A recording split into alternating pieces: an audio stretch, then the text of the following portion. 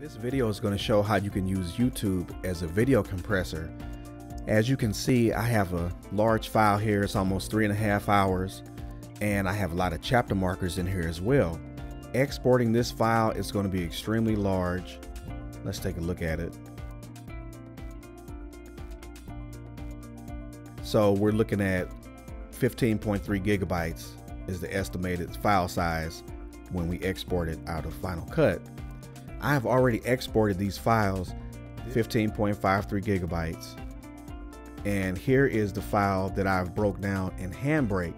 Now, Handbrake is a very good video compressor, and as you can see, it dropped the file size down significantly.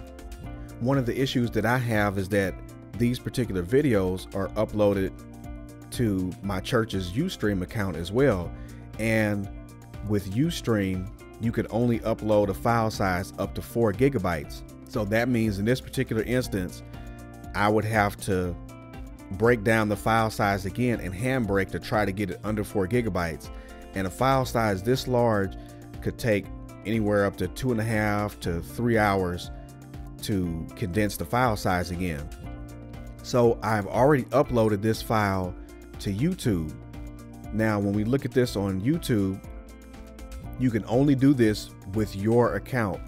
So when you are in your video manager section in YouTube, you can hit the edit button, this drop down arrow next to the edit button, and you could do download MP4. And I'm going to save this on my desktop. And as you can see, it says that the file size is going to be 2.3 gigabytes. Now, there are some pros and cons to this. When you export your file out of Final Cut, it's going to have the chapter markers of whatever you put inside your video. But when you download these files from YouTube, your chapter markers are no longer going to be inside your video file. Your video file, it will downgrade just a little bit. For example, here's the video directly out of Final Cut. If we look at the information on it, as you can see, it is 1920 by 1080. Your video file, when you download it from YouTube, it's not going to be 1920 by 1080, but the quality is still going to be really good. And if it's something that you want to keep for your records, saving it on your hard drive or saving it in another location, then your file size is going to be much smaller. Okay, I have the file downloaded from YouTube now, so you can see all the video file sizes on here. The original file from Final Cut, 15.53. This is the file size broken down in Handbrake, 5.87, and then 2.45 file size from YouTube. So now this is the file that I'm going to use to upload to the Ustream account, and it's going to upload a lot smoother because the file size is condensed.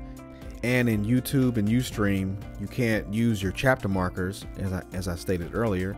So let's take a look at the file size again here. This is the one downloaded from YouTube, and as I said, it'll be 1280 by 720, but the quality is not going to be that big of a difference. You're still going to have a good quality video, and the file size is going to be a lot smaller. And you also have other options. Like I said, you can also break down the file size again inside of Handbrake, and then that way you'll continue to have your chapter markers. So for example, if I look at this file, you can see the chapter markers that you have.